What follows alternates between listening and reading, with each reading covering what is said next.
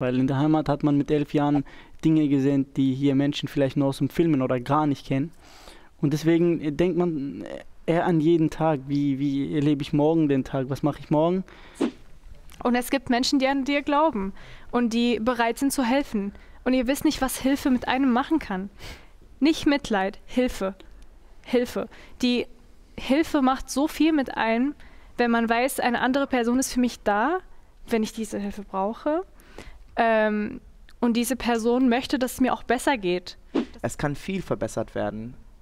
Alleine deutsche Asylverfahrenprozess oder Situation in geflüchtete Unterkünften für besondere schutzbedürftige Menschen, zum Beispiel LGBT-Menschen, Frauen, Kinder. Und auch da braucht man Unterstützung, Kultur oder Verständnis von Respekt und Menschen, wie du sagst, dass wir alle andere Geschichten haben und wir alle können in verschiedene Schubladen rein. Willkommen bei und am Flokati Beach, der Talkshow über Gemeinsamkeiten.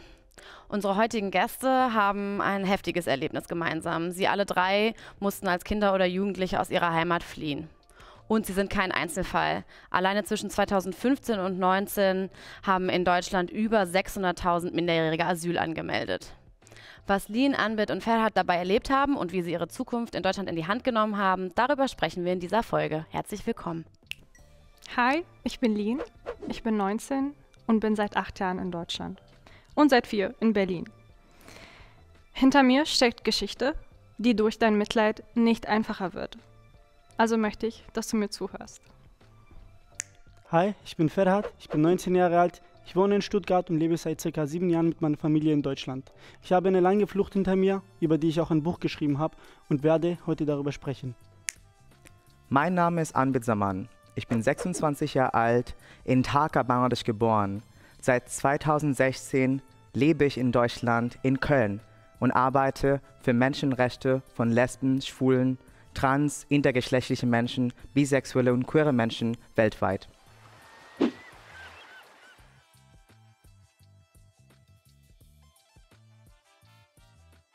Ja, schön, dass ihr da seid. Toll, dass wir heute sprechen können. Ich wollte euch ganz am Anfang was fragen. Da geht es darum, wie ihr am Anfang in Deutschland angekommen seid. Könnt ihr euch noch erinnern, es war ja irgendwann mal so ganz neu alles. Was war so das Komischste, Verwunderlichste? Habt ihr da noch so Erinnerungen dran, was das Verrückteste war, was ihr an Deutschland nicht verstanden habt? Oh ja, ich hab da ganz viele Storys, die ich erzählen kann. Also das erste Mal, als ich in Deutschland angekommen bin, war es ungefähr so 23 Uhr. Deswegen bin ich direkt eingeschlafen und am nächsten Morgen bin ich direkt ans Fenster gerannt, um zu sehen, was da so gibt. Ich habe ja abends nichts gesehen und dann, ja, lauter Sachen, die ich noch nie in meinem Leben gesehen hatte. Diese hohen Gebäude, dann Spielplatz hier, Roller und so weiter. Und dann am selben Tag war das Verrückteste, was ich sehen könnte, U-Bahn. Ich bin da eingestiegen, weil sowas kenne ich nur aus den Filmen und dann steige ich hier selbst ein und dann gucke ich so die Leute, wie die Deutsch sprechen. Sowas hatte ich noch nie gehört. Und da habe ich mich wirklich sehr gewundert. Oh, und genauso das gleiche bei S-Bahn. Und ja. Wie hat sich Deutsch für dich angehört? Manchmal sagt man ja so, dass es so... Komisch. Also mein erster Gedanke war, ich werde das niemals lernen. Ja. Ja, das war wirklich sehr komisch, weil die Buchstaben hatte ich noch nie gesehen. Und die Sprache habe ich noch nie angehört. So. Ja, und guck mal, wo du jetzt bist. Hier nämlich. Schön, dass du da bist. Vielen Dank. Habt ihr beide auch so eine am Anfang in Deutschland-Story oder war das alles so sehr smooth? Naja, also ich bin auch abends angekommen in Deutschland. Das war noch März 2014. Und ich konnte natürlich nicht viel sehen, weil es war Nacht. Ich glaube, es war so 22 Uhr oder so. Wir waren in so einem kleinen Dorf, richtig schön, Wald, Natur. Ich wache am nächsten Tag auf, ich gehe einfach raus, ohne Mama was zu sagen. Ich bin mit meiner Mama nach Deutschland gekommen. Ich habe gar nichts gesagt, ich bin einfach rausgegangen, ich bin im Wald spazieren gegangen. Es war wie ein Traum und für einen Moment dachte ich mir so, ich hoffe, dass es kein Traum ist, weil es hat sich nicht mehr echt angefühlt, das war nicht echt. Und natürlich ist irgendwann meine Mama aufgewacht, die hat mich nicht mehr gefunden und die war so, aber dann hat sie mich im Wald gefunden, also es war halt nicht so weit weg. Für einen kurzen Moment waren wir beide so schockiert, weil wir alles nicht mehr realisieren konnten. Sagt man das so? We couldn't realize it, so. Ja, realisieren, ja. Ja, genau. Mhm. Und dass ihr ganz woanders wart, so dass ihr in diesem Wald wart oder dass ihr in Deutschland angekommen wart? Ja, genau. Und dass man so eine Natur hat. Also das wird auch nicht so, also hier ist es natürlich normalisiert, diese Natur, diese Wald und alles, aber in anderen Ländern ist es nicht immer so. Aber das war wirklich schön. Das ist eine Sache. Und das erste Mal, als wir einkaufen gegangen sind, Sprudelwasser? Sprudelwasser? Ja, ich habe ein bisschen gebraucht, bis ich das auch lecker gefunden habe. Aber findest du es jetzt lecker? Weil das ist sowas, wo alle verwirrt sind, weil ich das so mag. Und ich trinke nur, meine Mama und ich trinken nur Sprudelwasser. Also es ist auch so eine Sache, man gewöhnt sich irgendwann dran und irgendwann kann man halt auch nichts mehr anderes trinken. Man möchte Sprudelwasser haben. Ja. Es gibt vieles, aber jetzt fällt mir nicht direkt was ein. Ja, das kommt bestimmt gleich noch, da kommen noch viele Geschichten. Magst du gerne Sprudelwasser anbieten? Ich kann sehr gut Leitungswasser trinken. Ja, also bei mir, es war auch, ich bin im Sommer nach Deutschland ausgewandert und das war sehr windig und auch sehr kalt im Juli 2016. Was war besonders? Kulturschock meinst du? Freikörperkultur. Aber das war auch sehr, sehr, wie sagt man das, frei fühlend. Ja. Was noch? Also Aussprache zum Also Beispiel. mit Freikörperkultur meinst du einfach, dass hier viel mehr Leute weniger bekleidet oder nackt rumlaufen? Ja, vielleicht also ein bisschen zum Beispiel, ja, ich war in Krummelanke gewesen, das war so schön in Berlin und ich hatte das mit meiner Mutter geteilt. Mama, ich war da und bla bla bla und sagte sie, oh my God, Anbit, was machst du da? Und dann Fotos hast du ihr direkt geschickt? Ja. Und wir haben ein nettes Gespräch durchgeführt und für meine Mutter war auch sehr, sehr befreiend, dass Menschen ohne Kleidungen entspannen können, miteinander gut umgehen können. Und das war schön. Aussprache zum Beispiel. Ich hatte versucht, schon und schön, also die beiden gut auszusprechen. Manchmal es war so, dass du bist schon und dann Menschen sagen, schon Satz was. zu Ende sagen. Oder Politik. Also hier habe ich auch sehr, sehr frei gefühlt. Das war auch ein bisschen komisch für mich gewesen, also Teilhabe in Politik. Aber das ihr habt jetzt beide auch schon Sprache genannt und das ist natürlich jetzt auch offensichtlich, ihr sprecht alle drei so krass gut Deutsch und ich bin jemand, der 5 Jahre Französisch in der Schule gelernt hat und nichts ist hängen geblieben und dann, wenn ich mir überlege, Arabisch zu lernen mit anderen Schriftzeichen oder Russisch oder irgendwas, ich kann es mir gar nicht mehr so vorstellen. Wie schwer war das? Und vielleicht ist es auch so, ihr hattet euch ja nicht dazu entschieden zu sagen, oh, ich will unbedingt nach Deutschland, ich will es lernen. Ist es euch schwer gefallen oder ging es dann eigentlich schnell? Also als ich hierher kam, da bin ich dann ungefähr 1-2 Monate später in einem Deutschkurs gewesen. Das durfte ich besuchen mit meinen 2 kleinen Geschwistern. Ja, es ist mir schon leicht gefallen, das zu sprechen und zu lernen. Ich weiß nicht, von wo das kommt. Die Frage kann ich nie beantworten, weil später kam dann noch Englisch und Spanisch dazu und genauso könnte ich die beiden auch schnell lernen. Deswegen kann sein, dass ich so ein Talent für Sprachen habe, aber so wie ich mich erinnern kann, ich kann mir selber nicht beantworten, wie es mir gelungen ist, Deutsch zu sprechen, weil mit dem Artikel da ist. Ich sehe, wie schwer es gerade meine Mutter und so weiter fällt. Ja. Oder meine Schwestern. Ich habe ja 5 Schwestern, die sind alle auch, die kämpfen noch damit. Aber ja, es ist mir nach ungefähr 6-7 Monaten gelungen, mich zu unterhalten, andere zu verstehen. Kann ich bis heute nicht antworten. Denkt ihr, das ist vielleicht auch ein Vorteil, wenn man als Kind irgendwo hinkommt? Lernt man vielleicht schneller? Definitiv. Ich würde auch so. Definitiv, ja. Es ist einfacher. Also, was heißt einfacher? Man ist dann unter Menschen, also gleichaltrige Menschen in der Schule oder irgendwo. Und man hat auch generell nicht so viele Informationen im Kopf, sodass es auch leichter fällt, die Sprache zu lernen. Das stimmt. Stimme ich zu. Kann ich nur unterschreiben. Ist es vielleicht auch weniger, also frage ich mich auch manchmal, weil ich auch merke, meine Mama zum Beispiel auch mit Sprachen sehr schwer, dass man weniger Angst hat, Fehler zu machen. Ihr habt das nämlich im Vorgespräch eben auch schon gesagt, ne? Dass man erstmal sagt, ich bin nicht Muttersprachler, ich mache vielleicht Fehler, aber vielleicht als Kind hat man das gar nicht so, dass man nicht so Angst hat? Oder hat man als Kind besonders Angst? Willst du das beantworten? Also ich würde sagen, dass ich wollte immer perfekt sprechen und konnte ich nicht. Und deswegen, ich hatte mich wirklich enthalten, auf Deutsch zu sprechen und viel auf Englisch gesprochen. Viele haben gesagt, ja, das ist gut, wir üben Englisch und so weiter und so fort. Aber dadurch habe ich auch viel Zeit verloren. Und für mich, es war wichtig, dass ich Deutsch lerne, weil meine Arbeit für Menschenrechte, das hat mit Menschen zu tun und Menschen zu verstehen, Kultur, Politik zu verstehen. Sprache war wichtig und ein neues Leben hier in einem Ausland, also anzufangen, Sprache ist erforderlich. Ne? Und das war auch komisch für mich, weil in Bangla, wir haben keine Geschlecht, also der, die, das und so weiter und so fort. Und auf Deutsch war das für mich wie ein Kulturschock. Okay, ja.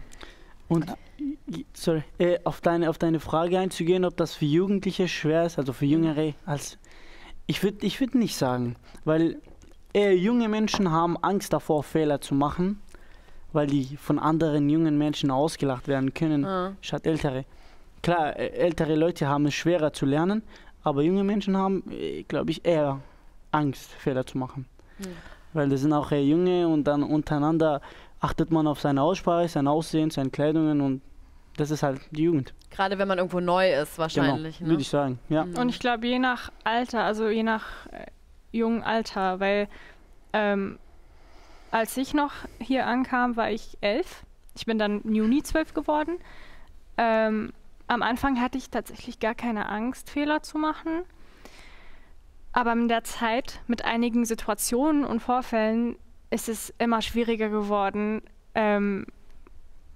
so zu sprechen, so wie ich mich fühle. Und ich sage das immer so, Deutsch ist für meine Zunge schwer. Ich merke das, wenn ich Deutsch spreche, dass meine Zunge sich so komisch anfühlt. Das war am Anfang nicht so. Aber ich glaube, je mehr man darüber nachdenkt, wie andere mich jetzt empfinden und ob sie mich überhaupt verstehen, ich glaube, desto schwieriger es wird, die Sprache fehlerfrei zu sprechen. Ich weiß, es ist so ein Paradox irgendwie, aber es ist so. Und ich bin jetzt seit 8 Jahren hier, aber trotzdem habe ich immer noch das Gefühl, dass ich viele Fehler mache, obwohl ich wahrscheinlich im Alltag ganz normal spreche. Aber in meinem Kopf habe ich das Gefühl, dass ich immer noch die Sprache nicht so gut kann. Ist wahrscheinlich auch schwer, oder? Dann denke ich mir, wenn man jeden Tag darüber nachdenkt, noch immer, ob man die Sprache, die man jeden Tag benutzen muss, gut kann oder nicht kann, das ist wahrscheinlich auch nicht so ein schönes Gefühl, wenn man sich oft hinterfragt. Ja, das stimmt auch. Also, man denkt immer sich, bin ich gerade gut genug so, um hier zu sprechen? Das denke ich mir gerade auch noch. Spreche ich jetzt eigentlich gut, um vor, keine Ahnung, wie viele Leute das anschauen werden, um vor denen zu sprechen? Ist auch so ein Gefühl immer dabei, egal was man macht. Das ist schon krass, weil das so ein permanentes Hinterfragen ist schon anstrengend. Ja. Also ich würde sagen, also es geht auch um extrovertiert sein und introvertiert sein. Das hängt ab auch von eine neue Sprache lernen. Und da zum Beispiel, ich würde auch so sehen, dass ältere Menschen haben wenig Zeit, miteinander zu sprechen und etwas Neues lernen, weil die beschäftigt sind und jugendliche Menschen viel Zeit haben. Und das geht also, eine Sprache lernt man nicht nur alleine, sondern mit Community, in Gemeinschaft, in Familie. Und das braucht auch Menschen, die neu in Deutschland gekommen sind, brauchen Community, mit denen die unterhalten können. Also bei mir, ich würde sagen, wegen mein Jungsein und exotisch sein in der queere Community. Ich hatte viele Männer im Grindr und so weiter gechattet und neue Wörter gelernt und gegoogelt und so weiter. Und eine neue Sprache zu lernen, muss man auch Bock haben.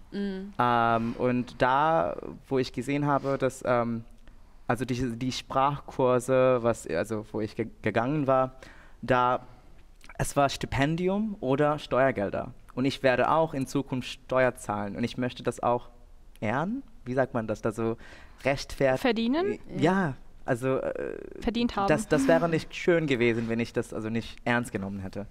Aber ging euch das sofort so, dass ihr direkt Lust hattet, Deutsch zu sprechen? Nein. Es war eine Angst. Es war so eine enorme Angst. Ja. Also, und ich dachte, das werde ich auch nie schaffen. Ich weiß nicht, ob es euch auch so ging, aber ich hatte so einen Kumpel, der ist auch ein Syrer, aber der war richtig lange, also der war noch etwas länger in Deutschland. Und der hat auf Deutsch gesprochen. Das war noch meinen ersten paar Wochen in Deutschland. Ich habe ihn nur so angeguckt, so, das kann ich nie machen, das werde ich nie schaffen. Ja, das stimmt. Und ich glaube, wenn ich jetzt mein jüngeres Ich angucken würde und mit ihr so sprechen würde, ich würde sie einfach so, ich würde ihnen eine Umarmung geben und ihr sagen, das wird schon, das wird schon. Jetzt nimmst du schon was vorweg, was ich eigentlich gleich noch mit euch machen wollte, aber ja, cool. Wie oft, was denkt ihr denn, wenn ihr das jetzt schon so erzählt? Also jetzt lebt ihr schon länger hier. Wenn ihr jetzt so an euren normalen Alltag denkt, wie oft merkt ihr noch, dass ihr eigentlich eine andere Geschichte habt als die anderen um euch rum? Also allgemeine Hintergrundgeschichte sozusagen, woher man kommt und was man erlebt hat. Ja, genau. Ja, ich merke das jeden Tag, in jeder Situation. Beispielsweise, dass hier alles zu selbstverständlich genommen wird. Wenn ich ein Stück Brot von jemandem bekomme, dann bin ich schon dankbar dafür. Ich bedanke mich 10-mal. Und wenn ich sehe, dass Leute hier sich aufregen, dass die beispielsweise morgen Schule haben, dann ist es echt hart zuzusehen, sowas. Oder das sich überhaupt anzuhören, weil ich bin in meiner Heimat und gehe in eine Schule, die keine Türen hat und keine Fenster. Und meistens auch kein Lehrer. Dass es keinen Lehrer gibt. Man ist einfach nur da. Und dann kommt man hier, man hat die schönsten Räume, man fühlt sich am wohlsten, hat einen Lehrer, es ist warm und kalt, wann man will. Und trotzdem geht man nicht gerne. Und das macht uns aus. Das ist ein sehr großer Unterschied, dass die Leute, Selbstverständlichkeit ist hier so groß geschrieben und das finde ich nicht so gut. Also das ist einer der Punkte, aber natürlich auch in vielen anderen Punkten merke ich, dass ich wirklich eine andere Person bin oder was anderes hinter mir habe als die Leute, die hier geboren sind und schon immer ein schönes Leben hatten, sage ich mal. Geht euch das auch so? Ja. Und ich merke aber langsam auch, was bei mir auch so ein bisschen so eine Art Kulturschock gemacht hat, ist, dass ich auch jetzt solche Probleme habe wie andere Menschen in meinem Alter hier. Und früher, als ich noch nicht in Deutschland war, hatte ich tatsächlich existenzielle Probleme. Also, dass man Triggerwarnung Tod, ich hatte Angst, dass ich am nächsten Tag nicht aufwachen kann. Also im Kriegszeit. Hier habe ich das nicht. Also ich bin einfach, keine Ahnung, ich habe Angst, dass ich eine gewisse Schuhe nicht kaufen kann irgendwann. Aber das ist halt nicht, es ist nicht mehr so ein existenzielles Problem. Und das merke ich so jetzt irgendwie. Ja, und damit gehe ich immer noch um. Also wenn ich jetzt mit meiner Familie in Syrien noch schreibe oder halt in Kontakt trete, dann merke ich, was ich hier für Probleme habe. Und es tut weh. Ja. Also es ist so krass. Und eine andere Sache zu deiner Frage, woher kommt dein Akzent? Das höre ich mir jeden Tag an. Also es ist auch oft gar nicht böse gemeint von den Menschen. Ich verstehe diese Neugier, aber manchmal hat man einfach keinen Bock, immer zu erzählen und immer wieder zu wiederholen. Also das ist jetzt in der Situation, dass wenn ich dich frage, wie oft denkst du noch daran, dass du was anderes erlebt hast als die anderen und dann denkst du vielleicht gerade nicht dran und dann ist diese Frage das, was wieder übrigens, du hast was anderes erlebt. Ja, genau. Also ich erzähle gerne über meine Geschichte. Ich bin auch sehr offen, was das Thema angeht, aber manchmal hat man wirklich keine Lust drauf. Einfach so. Also ich muss auch nicht erklären, warum ich keine Lust drauf habe. Ich will es einfach nicht erzählen. Ja, also ich würde sagen, also meine Erfahrungen, also unsere Erfahrungen haben uns verstärkt als Personen. Ja. Und das ist auch, das ist zu schätzen in deutscher Gesellschaft, würde ich sagen. Und es wird immer wieder mehr Menschen kommen für unsere Verbesserung, unsere Weitergehen und so weiter und so fort. Ich bin auch häufig gefragt, manchmal sogar Menschen sagen, oh, ich dachte, du bist hier geboren. Oder ich weiß es nicht, oh, erzähl mir deine Geschichte, warum bist du hier und so weiter. Und manchmal erzähle ich für Stunden lang und manchmal sage ich einfach, google mal, Anbitzamann. Ja. Kannst du online nachlesen. Ja, kannst du online nachlesen. Aber genau, es ist auch manchmal wirklich nice, mal selber was, also ich erzähle gerne über meine Geschichte und ich finde es schön, wenn Menschen neugierig sind, aber ich glaube, man muss sich selber halt mal so fragen, ist das gerade angemessen, in der Situation nachzufragen? Weil manchmal hat man wirklich einfach in der Situation keinen Bock, darüber zu reden. Okay. Wenn ich jetzt gleich was frage, was ihr nicht beantworten wollt, das hätte ich am Anfang nochmal, ja, wir haben das ja besprochen, ne? Dass ihr auch dann einfach sagt so, nein, vielleicht andere Frage. Aber ich wollte jetzt, es geht ja vor allem, wollen wir darüber reden, wie euer Leben in Deutschland ist. Aber natürlich Menschen sind natürlich auch neugierig oder interessiert daran oder können sich vielleicht auch gar nicht vorstellen, was passiert ist in eurem Leben. Und deswegen wollte ich trotzdem, also zum Beispiel, Ferhat, du hast ja schon sehr offen bei Leroy, also in einem anderen YouTube-Video über deine Flucht geredet oder über den Weg, den du nach Deutschland gemacht hast. Also das Video verlinken wir euch auch einfach mal, dann können die das auch angucken, die Leute. Wie war das für dich zu entscheiden, ich rede jetzt darüber oder ich erzähle jetzt, was mir damals passiert ist? Oh, das ist eine der größten Entscheidungen für mich gewesen, weil ich wusste, wenn ich das jetzt offen vor Kamera erzähle, dass da schon viele Menschen anschauen werden und dass Menschen auf mich im Nachhinein auch zukommen werden, die das Ganze erzählt bekommen möchten. Und ich hab mich dafür entschieden. Ich habe gesagt, ich möchte, dass Menschen meine Geschichte hören. Ich möchte, dass Menschen wissen, was hinter mir steckt, was für eine Geschichte, woher ich komme. Und vor allem, um dadurch auch mein Volk zu unterstützen, dass sowas an ihnen nie wieder passiert. Und ich habe sehr offen erzählt. Ich habe mich, sage ich mal, vor nichts gescheut. Ich habe jeden Punkt erzählt, was eigentlich auch für mich, sage ich mal, zu privat wäre. Und ich habe dann später auch sogar ein Buch darüber veröffentlicht. Und mir ist eigentlich okay, wenn ich jedes Mal hier erzähle oder woanders. Und ja, irgendwann gewöhnt man sich dran.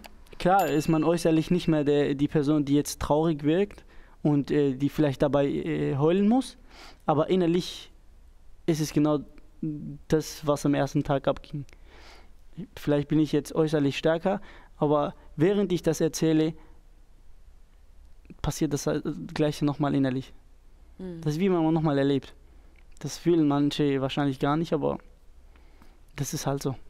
Geht euch das auch so, dass also hilft euch das öffentlich drüber reden oder ist es manchmal auch so, dass ihr sagt, das ist einfach ein wiederkehrender Schmerz? Also ich würde sagen, nach 6 Monaten meiner Ankunft, ich hatte angefangen, Vorträge zu halten. Ich hatte es und ich mache trotzdem weiter genannt. In Köln, Düsseldorf, Trier, Stuttgart, Hannover, Dresden, überall gemacht. Das war wie eine Reisetour. Und mein Therapeuten sagte mir, Anbit, musst du über deine Flucht reden? Musst du das machen? Ich habe gesagt, das hilft mir. Und das hilft auch viele andere Menschen. Und das macht auch Aufmerksamkeit, das schafft Aufmerksamkeit über Menschen, die für ihr Leben kämpfen müssen, für anderen kämpfen müssen. Und wenn es keinen anderen Weg gibt, dann die ihr Land verlassen müssen. Und diese Geschichte muss gehört werden, würde ich sagen. Und das hilft mir. Und ich würde sagen, das unterstützt mir weiterhin so sein, wie ich bin. Und es ist eine große Freude, diese Leben erfahren zu können, würde ich sagen. Ist es irgendwie so, dass, ich habe das Gefühl, vielleicht auch, weil wir euch jetzt so gefunden haben und eingeladen haben, aber ihr wirkt auch alle in einer gewissen Art politisch, also politisch engagiert, aktivistisch, Bücher veröffentlicht ihr oder seid mit Kunst politisch aktiv oder in der Bildung. Ist es so, dass vielleicht oder ist nur eine Theorie von mir, dass wenn man sowas erlebt hat, dass einen das fast zwingt, irgendwas Politisches zu machen? Ja, also es ist übrigens für eine lange Zeit für mich nicht einfach gewesen, politisch aktiv zu sein. Ich würde mich jetzt erstmal auch keine Aktivistin nennen, weil ich tatsächlich nicht so aktiv bin politisch. Aber ich interessiere mich für Politik sehr und ich fange jetzt langsam an, ein bisschen selbstbewusster zu werden und keine Angst zu haben, mich auszudrücken. Ich weiß, dass ich in Deutschland die Freiheit habe, mich so auszudrücken, wie ich möchte, solange ich nicht offensive bin. Aber die Angst bleibt noch, dass irgendwer, wenn ich in Deutschland ist, dass er das hört oder dass sie das hört. Und es ist halt so eine irrationale Angst auch so ein bisschen. Vielleicht aus einer Regierung aus Syrien oder so. Ich habe immer Angst, dass das rauskommt oder dass irgendwelche Familienmitglieder gefährdet werden. Das ist eine Sache. Eine andere Sache ist, ich glaube, für eine lange Zeit wollte ich mich auch nicht mehr mit der Politik befassen, weil man täglich sowas durcherlebt hat, hat mich das hier nicht mehr so stark interessiert. Aber seit ungefähr einem Jahr habe ich angefangen, mich für gewisse Themen mehr zu interessieren. Zum Beispiel Feminismus oder Queer Rights und das alles. Also das hat mich total interessiert und ich fand, also ich habe auch voll viele Freunde aus der Community und mir selber aus der Community. Deswegen wollte ich halt schauen, was kann ich dann machen? Wie kann ich irgendwie helfen, irgendwie mehr Stories verbreiten? Und ich habe natürlich nach einiger Zeit gemerkt, ja, mir geht's hier gut. Ich kann sowas sagen, ich kann ruhig irgendwas machen. Und ich liebe Kunst. Deswegen habe ich dann jetzt neulich mit meinem Projekt, also in meinem Freiwilligendienst, ein bisschen so in Richtung Politik das gemacht. Ich habe das, ich überlege viel darüber, ihr seid ja in einem Alter, wo normalerweise, ich sage jetzt normalerweise in Anführungszeichen, Menschen zum Beispiel überlegen, was mache ich nach der Schule? Will ich heiraten? Will ich eine Ausbildung? Will ich, also diese ganzen Teenager-Fragen, so was wird meine Zukunft sein?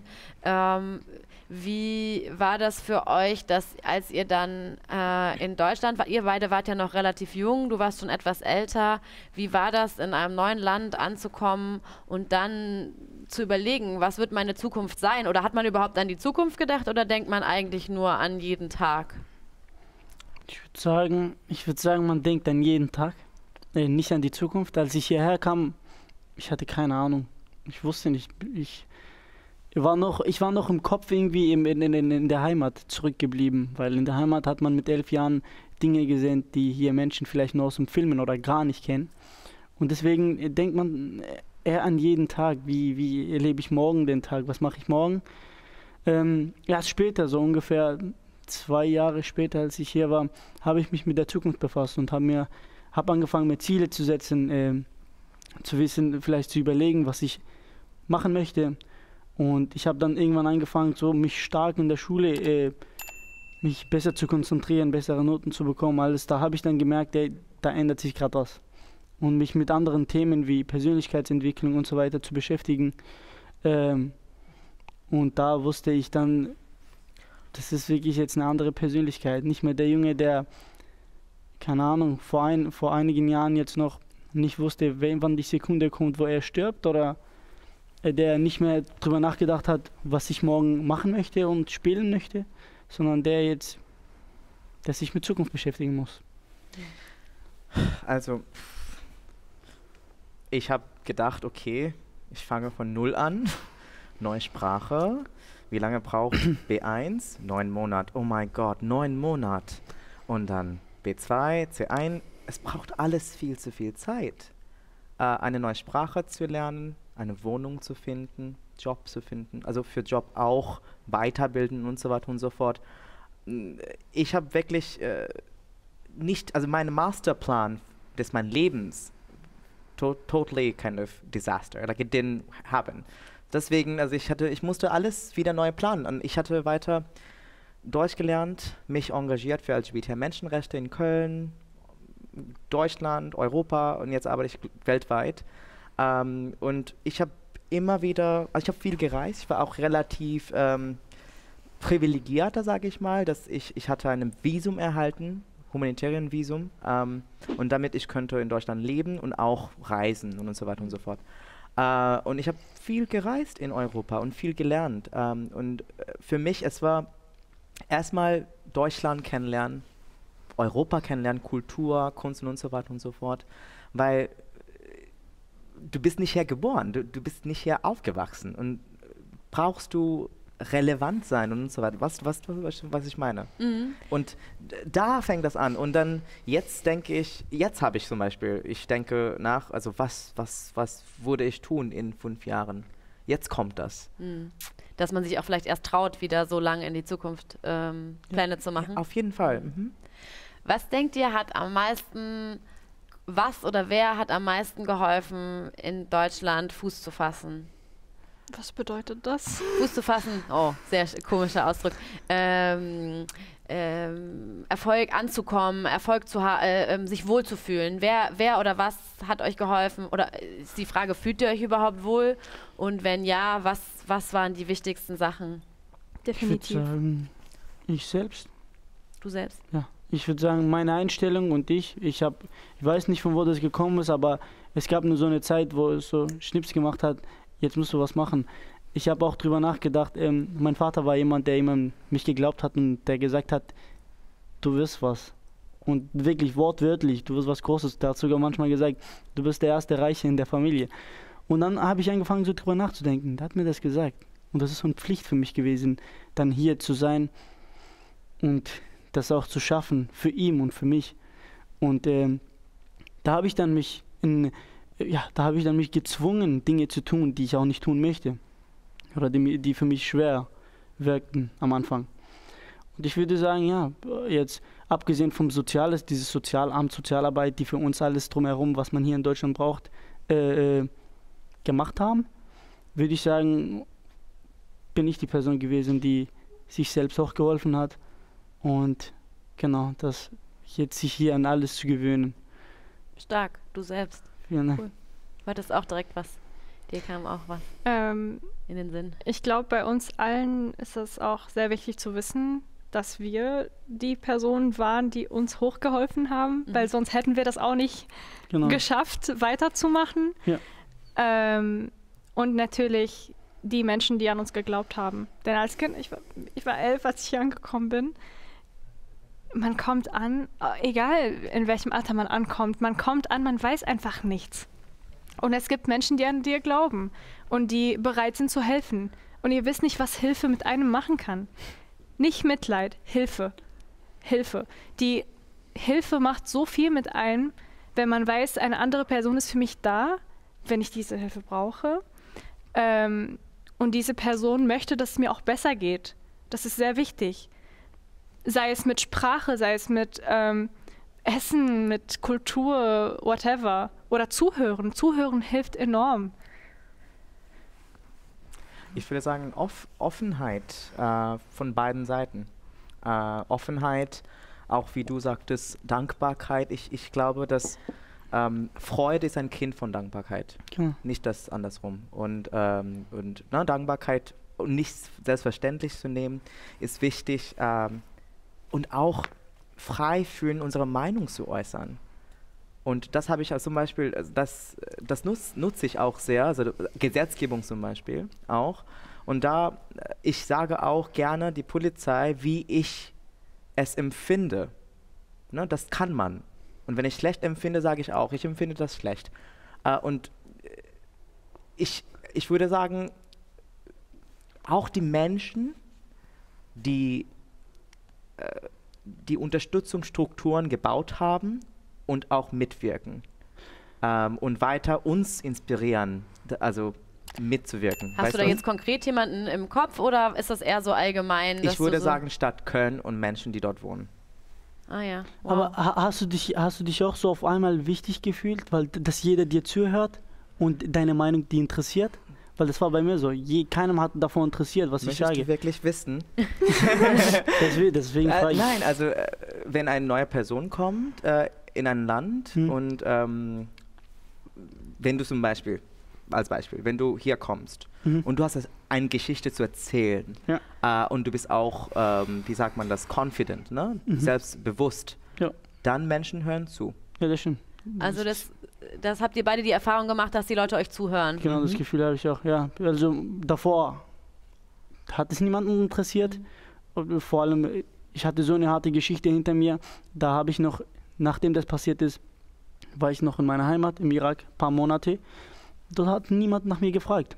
Und dann komme ich hier nach Deutschland und da wollen Leute das hören. Die wollen mir helfen, die wollen mich trösten. Und dann fühlt man das. Und das hilft. Ich glaube, es ist auch wichtig zu erwähnen, dass das Konzept oder nicht Konzept, allein das Wort Mensch ist hier wichtig. Also es ist so, wie du gesagt hast, zum Beispiel, man kann tatsächlich anziehen, was man anziehen möchte. Man kann sich so präsentieren, wie man sich präsentieren möchte. In anderen Ländern wird man dafür bestraft, getötet, whatever. Und das ist, also für viele ist es keine Selbstverständlichkeit, dass man hier das alles machen kann. Aber es ist so wichtig, weil das trägt auch der Kreativität bei, wenn man jetzt sich so ausdrücken kann, wie man möchte. Auch die Kleinigkeiten, das macht was mit einem und das motiviert einen, kreativer zu sein. Das ist so schön hier. Toll, das ist schön zu sehen und zu hören. Gibt es neben diesen positiven Aspekten, also zumindest medial war es so, dass gerade als 2015 nach Deutschland auch viele Geflüchtete gekommen sind, erst auch diese Willkommenskultur gelobt wurde, es dann aber auch immer schneller und mehr Berichte gab über rechte Strukturen, Rassismus. Die AfD ist ja auch eine Partei, die in diesem Zuge groß geworden ist. Habt ihr das selber schon erlebt? Seid ihr davon betroffen oder ist das was euch persönlich nicht begegnet ist? Oder wie schätzt ihr das ein? Ich würde sagen, wir sind die Mehrheit. Menschen, die nicht AfD wählen. Und wir sollen auch darüber sprechen und mehr präsent und mehr sichtbar sein mit unseren Werte und Politik. Ich würde sagen, es kann viel verbessert werden.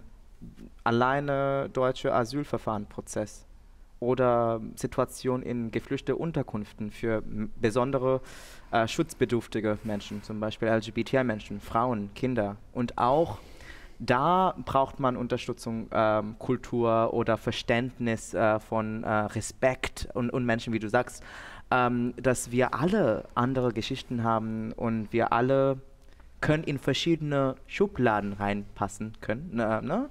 Und das ist auch okay, anders zu sein. Und Intersektionalität kommt vor, wenn ich das sage.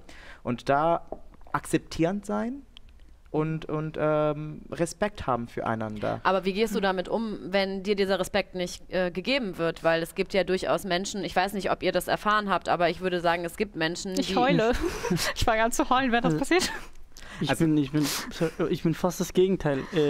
Das passiert mir heute noch fast jeden Tag. Und vor allem damals, als ich erst in die Realschule kam, wo viel mehr Leute gab, die jetzt hier in Deutschland geboren waren und die Sprache besser beherrschten als ich. Da habe ich sogar so schlimm erlebt, dass Leute mir sagten, ja, keine Ahnung, die haben sich darüber lustig gemacht, dass meine Geschwister sexuell missbraucht wurden. Damals im Krieg. Oder die haben sich lustig gemacht, dass ich hier nach Deutschland gekommen bin und meine Heimat verlassen muss. Und dafür kann man nichts. Also es ist schon sehr, sehr weit gekommen. Heute nicht mehr so weit, aber man bekommt immer noch so Gerüchte wie, geh zurück. Das ist Standard. Ja, das hörst du noch, Gerücht. das hörst du regelmäßig. Klar. Mittlerweile verstehe ich die Sprache auch, da kann ich mich irgendwie wehren. Und ich habe dann auch gemerkt, dass eigentlich die einzige Möglichkeit, das Ganze zu vermeiden, ist einfach zu ignorieren und weiterzulaufen. Ja, also es hängt ab von, in welcher Blase wir leben. Ich bekomme relativ weniger, würde ich sagen, weil, ich weiß es nicht, also Menschen, die mich kennen oder wenn wir uns kennen und so weiter, dann ist es einfacher. Ich erfahre wenig Rassismus und so weiter und so fort. Es ist da, es ist im Blut, würde ich sagen. Also ich habe zum Beispiel von mehreren Transmenschen in Köln gehört, weil Köln ja immer so diesen Ruf hat, wir sind so eine freie Stadt und so. Ich habe von Transmenschen gehört, die auf der Straße dort angegriffen werden, wegen ihrem Transsein. Also es ist jetzt auch noch nicht immer alles so, wie man es sich wünscht, ne? Ja, also ja, auf jeden Fall. Und das muss verbessert werden. Unsere Gesetzgebung zum Beispiel, Artikel 3 Absatz 3 muss ergänzt werden mit sexueller Identität und geschlechtlicher Identität. Mein Gott, I'm just like saying this right now. Sehr gut. Und ich würde sagen, ich arbeite auch als Landesfachkraft in NRW für Schulungen und Fortbildungen für Menschen, die mit geflüchteten Menschen arbeiten. Und da sehe ich auch, dass es gibt Neugier, es gibt Lust zu lernen und Wissen. Viele Menschen möchten unterstützen, aber die wissen nicht, wie können die es besser. Und deswegen, wir brauchen immer wieder nicht weggucken, nicht uns entfernen, einfach die Wahrheit sagen. Einfach sagen, wie wir leben wollen. Punkt. Und das hilft auch. Cool. Kann ich dazu noch Ja, was bitte, ergänzen? bitte. Ich fand den Begriff Intersektionalität voll interessant, also was du gerade erwähnt hast, weil auch jetzt unter Flüchtlingen, du hast so viele verschiedene Geschichten, so viele verschiedene Hintergründe, Hautfarben, sexuelle Identities. Wir haben nicht alle dieselbe Erfahrungen. Ja. Auch nicht dieselbe, wie heißt es, rassistische Erfahrung, Rassismuserfahrungen. Und das muss man auch vielleicht wissen, wenn man mit einer geflüchteten Person redet. Aus welcher Community kommt die Person? Was für Hintergründe? Welche Dimensionen von der Intersektionalität befindet sich diese Person in? Versteht ihr, was ich meine? Total. Ja. Genau. Also ich hatte auch den Privileg, dass ich wenig Rassismus erlebt habe. Nur am Anfang habe ich das erlebt, dass ich die Sprache nicht gut konnte und als ich sehr jung war. Ich glaube, das ist auch so, viele junge Menschen haben nicht so wirklich einen Filter und da kommt so eine Situation, man redet mit dem Kind darüber, das geht so nicht, dann kommt sich die Person entschuldigen, dann ist es vorbei. Das war bei mir die Situation. Und dann irgendwann war diese Situation mit, bist du ein Flüchtling? Ich weiß gar nicht, wie ich das jetzt einordnen soll, aber das war auf jeden Fall unangenehm. Also ich würde ganz für die ZuschauerInnen, die auch geflüchtet sind, für denen, ich würde sagen, informiere euch, dass ihr über Gewalt und Diskriminierung weiß, was es bedeutet, die Auswirkungen, wie es funktioniert und wie wir uns damit umgehen können. Und da zum Beispiel auch ganz vorsichtig sein, nicht so schnell und einfach sagen, oh, das ist rassistisch oder du bist rassistisch und so weiter und so fort. Einfach das Verstehen, wie es wirkt und so weiter und so fort und was ist unser Spielraum da. Und ich zum Beispiel, wir als geflüchtete Menschen, wir haben also viele Nachteile und viele Vorteile. Und Nachteile, ich würde sagen, diese Erfahrungen. Und da ich bin nicht vorsichtig, aber ich bin fehlerfreundlich und ich sage einfach, was du jetzt machst, ist eine Ausübung von Rassismus. Das ist einfacher zu hören als du bist rassistisch, ne? Und das ist auch für viele Menschen das ist auch Neue, mit Menschen zu treffen oder sprechen, die anders sind. Ich habe auch Menschen kennengelernt, die, also ihre ganze Familie von verschiedenen Generationen, alle haben im gleichen Ort gewohnt und gelebt. Und für den, die Welt oder Menschen sind auch, weißt du, was ich meine? Ja, voll. Du bist eigentlich, hast du verstehbar. genau das gemacht, was wir sind nämlich schon ziemlich am Ende fast schon. Du hast das gemacht, was ich eigentlich euch bitten wollte, am Ende zu machen. Wenn wir jetzt nochmal an die, zum Beispiel, also wir stellen uns jetzt einfach vor, da ist ein junger Mensch aus der Ukraine, der gerade nach Deutschland gekommen ist, der so eine Erfahrung gemacht hat. Kann man dem was raten? So absurd das auch klingt, weil er ist natürlich er oder sie ist in einer Horrorsituation, wo eigentlich man ja auch oft nichts machen kann. Aber gibt es etwas aus eurer Erfahrung, was ihr mit denen teilen würdet, wo ihr sagt so, also du hast jetzt den Tipp schon gegeben, informier dich, hab Wissen über Rassismus, dann kannst du das besser erkennen und dich auch dagegen wehren. Gibt es noch sowas, vielleicht gibt es ja auch was ganz Praktisches, also was ihr sagen würdet, was ihr jemand anderem mitgeben könnt aus eurer Erfahrung? Ja, total. Also ich hab schon sehr viel zu sagen, damit die irgendwie, wenn die hierher kommen, nicht direkt sagen, oh, ich kenne sehr viele Freunde, die mit mir nach Deutschland gekommen sind und mittlerweile immer noch da sind, wo sie sind, während ich hier sitzen darf und zu den Menschen sprechen darf. Ich würde sagen, wenn ihr hierher kommt, dann ist es nicht schlimm, dass ihr von Null anfangen müsst. Egal, was ihr bisher erreicht habt oder hinter euch habt, lasst es los. Das ist die Vergangenheit. Wenn ihr herkommt, sollen wir einfach ein neues Leben anfangen und Hoffnung für ein schöneres Leben und besseres Leben nicht verlieren. Dass es sich bilden, auf jeden Fall. Bildung ist hier sehr groß geschrieben. Sehr viel Bildung, wie es möglich ist. Und dass sie nicht aufgeben sollen. Und dass sie ihre Existenz nicht rechtfertigen sollen. Ja. Das ist so wichtig, dass sie nicht das Gefühl haben, dass sie jetzt für einen Grund hier bleiben dürfen. Oder ich glaube, es ist erstmal wichtig, mit sich selber klarzukommen, wenn man geflüchtet ist. Dass man halt weiß, wo man gerade steht. Und sagt, okay, jetzt ist es so, aber ich werde das schaffen. Es ist wirklich wichtig, daran zu glauben, dass man das schaffen wird. Erst dann kann man wirklich ein bisschen in diese Richtung gehen. Und wie gesagt, es ist auch nicht ein Competition zwischen Geflüchteten. Ja. Also ich würde das auf Englisch sagen, because I think like Ukrainian refugees don't speak English yet, but I would say... We will do so, yeah? Do it. I would just say that, you know, as you said, there is no competition, and take your life as a plant. You planted your life in Ukraine. You were a tree growing up, no, and nourishing and fostering, and now you have to leave the country, and you have a new seed. Take care of yourself. You don't have to look back.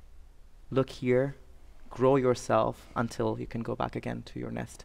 And that's how I feel. And there is no competition. Some people will tell you that you are white and you're privileged, but there is no competition. All experiences matter.